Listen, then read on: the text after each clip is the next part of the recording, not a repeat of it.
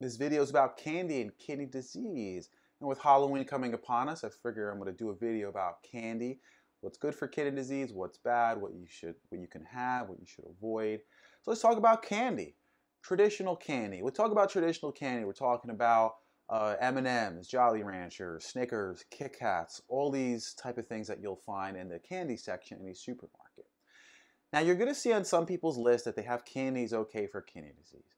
Unfortunately, all traditional candy is bad for kidney disease.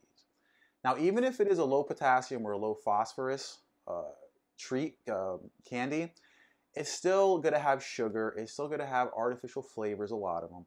So they're generally not healthy and not good for kidney disease. So even if it allows potassium or phosphorus, then you have sugar. If you're a diabetic, you definitely should be watching your levels of sugar intake, because it's going to drastically affect your blood sugar, which then will affect your kidney.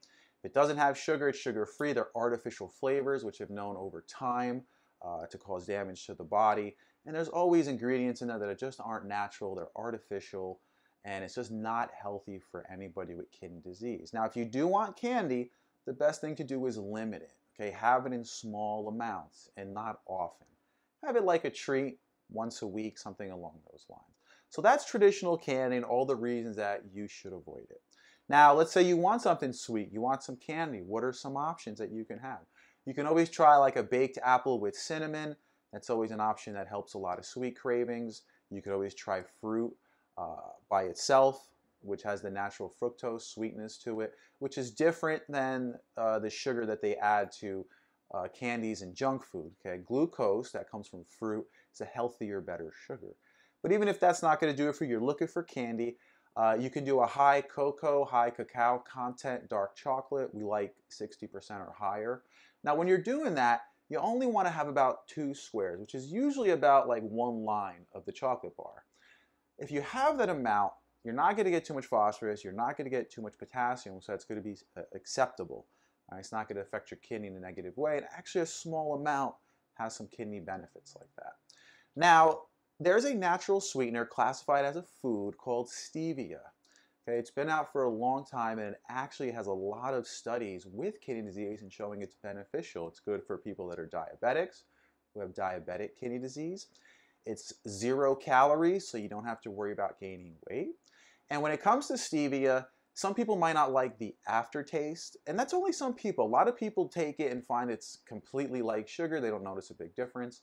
If you do get bothered by a little bit of aftertaste, you can always use a little bit of sugar, just a little bit, like a pinch, just to take away the aftertaste. Now with stevia, you can make your own candies, so you can make any candies out there, but just add stevia as the sweetener. And it's much better and healthy if you make your own. Even if you do Jell-O, you can use stevia, which is going to provide that sweetness. Now there are some stevia brands out there of candies that are already available. Stevia Sweets is one. Smart Sweets, Stevia. Okay, these are brands that are commercially available.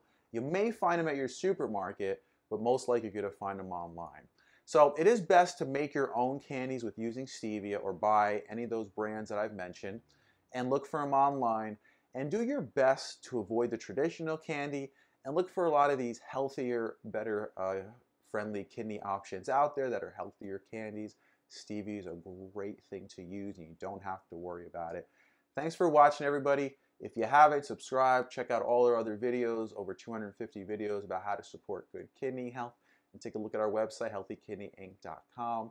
And to your best kidney health, everybody.